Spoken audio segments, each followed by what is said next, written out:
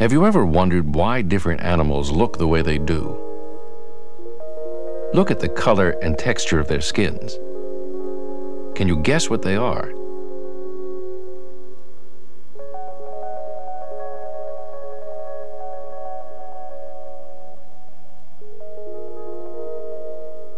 Camouflage refers to the color or shape many animals have that makes it difficult for them to be seen. It's like a disguise that helps them hide from enemies or hunt for food without being noticed. Animals live in many different kinds of places, in water and on land. You might pass through lots of areas like these without seeing many animals. But if you know what to look for and how to look carefully, you'll be amazed at what you find.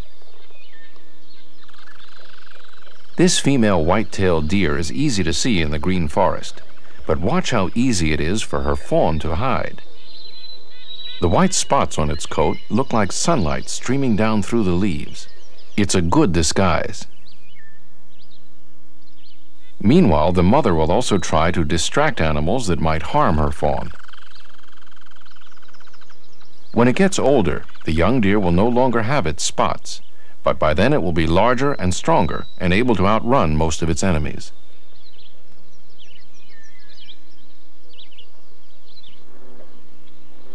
Some birds, like this American bittern, build their nest among swamp reeds.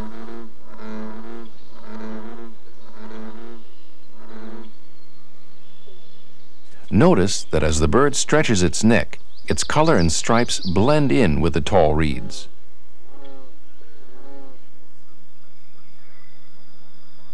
Striped markings help many animals hide.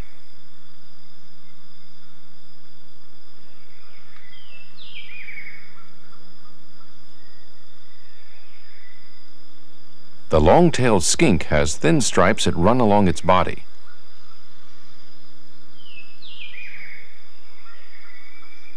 As it moves among the plants and tall grass where it lives, it's very difficult to see.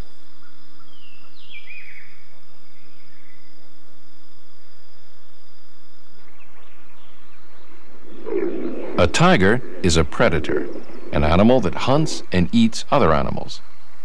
Its ability to hide is very important because it helps the tiger sneak up on its victims or prey. With its bold orange and black stripes, you might think a tiger would always be easy to see. But in tall grass and trees, its stripes help it hide very well.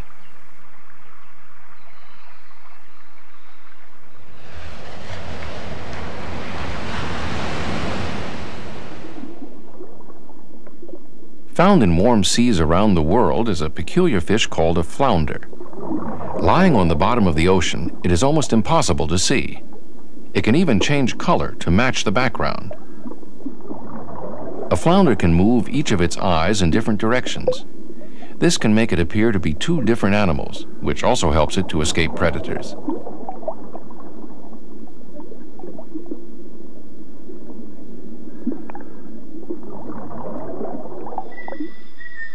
Some animals can hide right out in the open because their color or shape matches their background so well. These lizards blend right in. The color and texture of their skin make it difficult to see them even when they're close. If they don't move, they are even harder to see.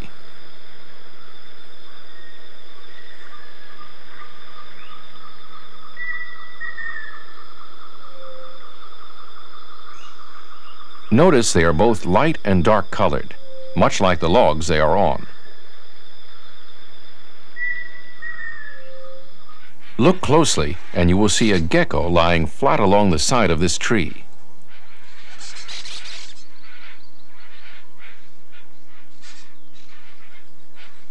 A gecko is another type of lizard.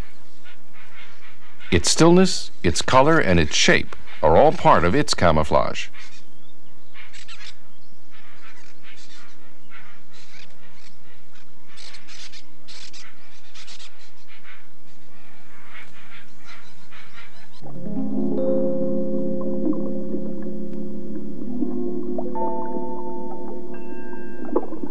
Glass catfish are almost invisible because you can see right through them. It is possible to study their skeletons as they swim and feed.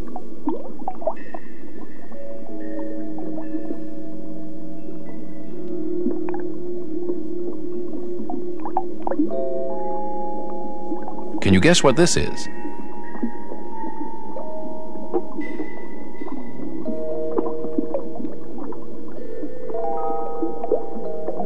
You are looking at the head and snout of a smooth, soft-shelled turtle. This turtle lives in the sandy, shallow waters of rivers in the central and southern United States. Its soft shell feels a bit like leather. It's not as well protected as turtles with harder shells. It keeps to shallow water, where it stays at least partly buried in the sand when it needs to stick its long snout out to breathe.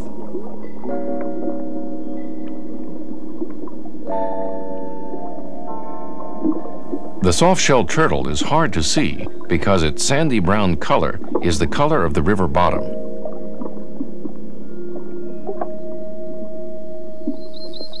Not all animals blend in so well with their background, but that doesn't mean they can't hide.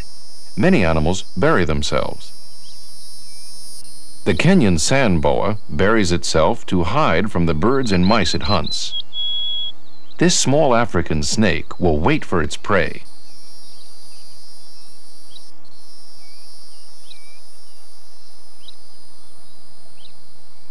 Or move to another location where hunting may be better.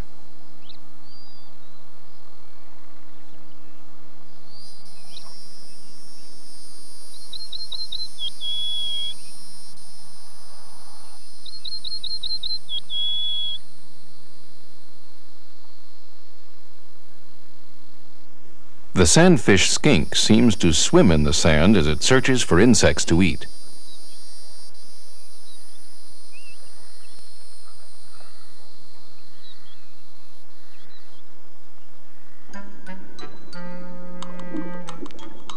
This odd-looking creature is a hermit crab. Hermit crabs borrow seashells to live in. The hard seashells protect the crab's soft body. When it outgrows this shell, it will simply move to a larger one.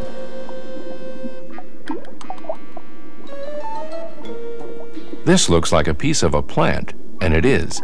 It protects the caddisfly larva inside from predators such as this dragonfly nymph.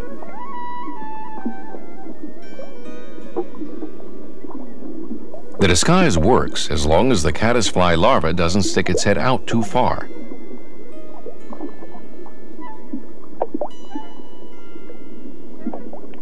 Otherwise, it may be caught.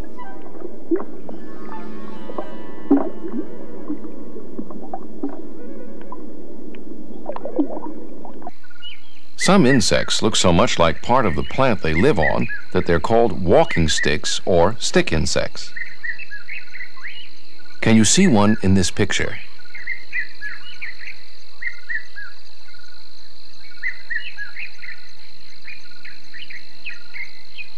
This is an oriental walking stick, an insect that eats leaves. If it stays still, you might look right at it without ever seeing it.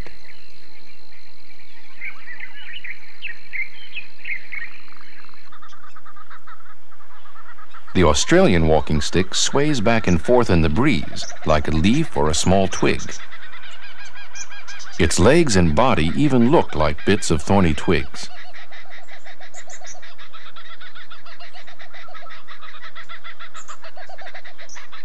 When it is still, its shape and color make it hard to spot among the tree branches.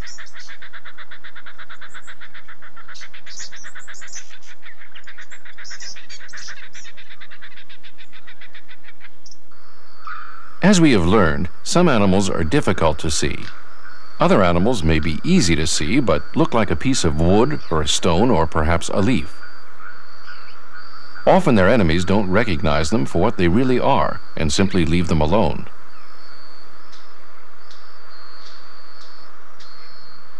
A Malayan leaf frog looks like a leaf until it moves. This kind of camouflage can also help animals hunt for food. The mata-mata turtle looks like a big leaf in the water. As it lies still with its head turned up, Small skin flaps under its chin look like parts of plants. Some small fish are attracted to them, mistaking them for food. And when that happens, some animals change color, perhaps because of changes in temperature, light, or activity. This helps them to blend in with different surroundings. This green anole blends in well with these bright green leaves. Now its color has changed to brown, and it is very hard to see among the brown branches.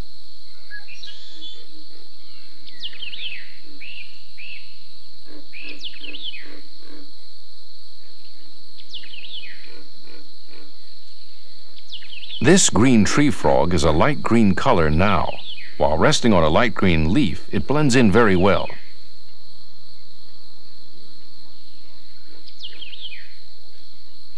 When it moves to a darker leaf, it stands out clearly.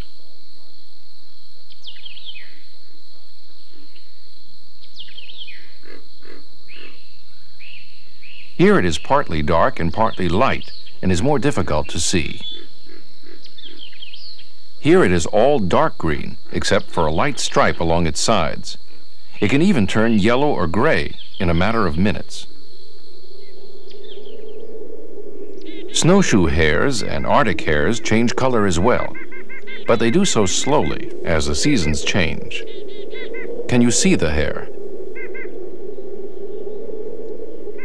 Of course, a hare has to eat, and to do that it must move around, making it easier to see.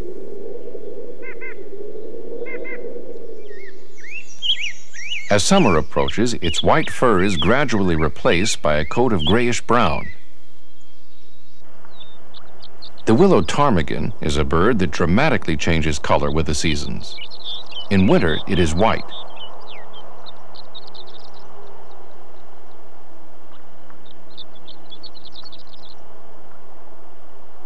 Then, as warmer weather begins to melt the snow, the ptarmigan's white feathers are replaced by new ones of reddish-brown. This process is called molting. It provides the ptarmigan with excellent camouflage all year round.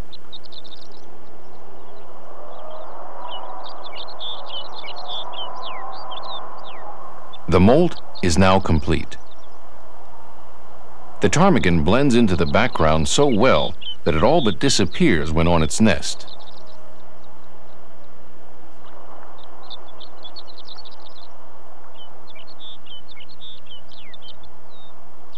If you're ever walking across a gravelly field or beach and you come upon a scene like this, be very careful where you step.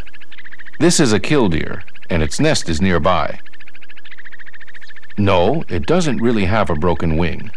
This is an act it puts on to attract attention away from its nest.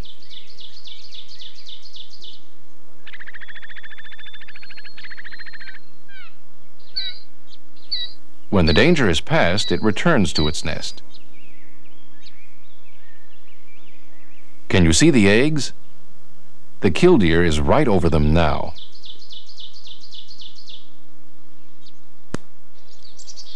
For most animals, the key to survival is to avoid being seen. Camouflage makes this possible, whether an animal matches the color of its background and remains very still, or even changes color.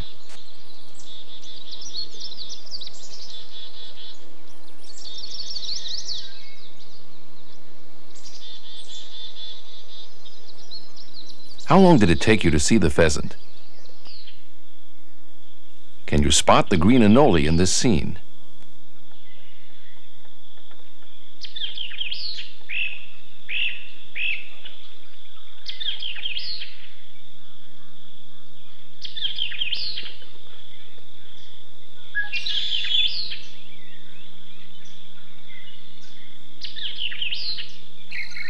And how about this?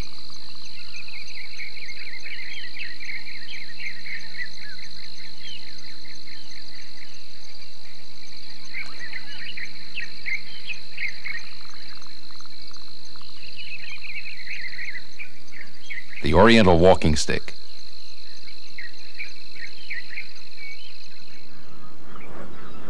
Learning about the different kinds of camouflage can help us know what to look for and where and how to look.